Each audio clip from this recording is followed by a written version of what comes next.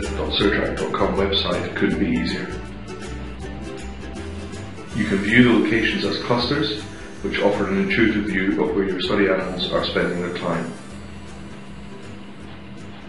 Viewing the GPS locations as tracks using the time slider allows you to walk with your animals and see how they are using their habitat. For a clean view of just the GPS locations, you can view just the location markers.